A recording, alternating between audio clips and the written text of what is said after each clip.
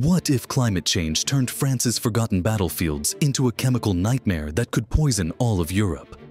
Buried beneath the Zone Rouge lie millions of World War I shells filled with mustard gas and phosgene. For over a century, these weapons have remained stable in the cold French soil. But rising temperatures are changing everything. As the Earth warms, these chemical agents begin to vaporize and seep through corroded metal casings. First, the groundwater becomes contaminated, carrying poison toward major river systems.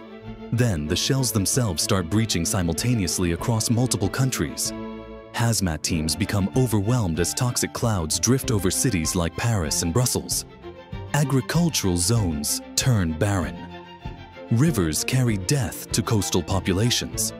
The terrifying reality is that 700 million tons of buried munitions still remain underground. Scientists estimate that within decades, Central Europe could become completely uninhabitable, a chemical wasteland created not by war, but by our changing climate awakening the ghosts of the past.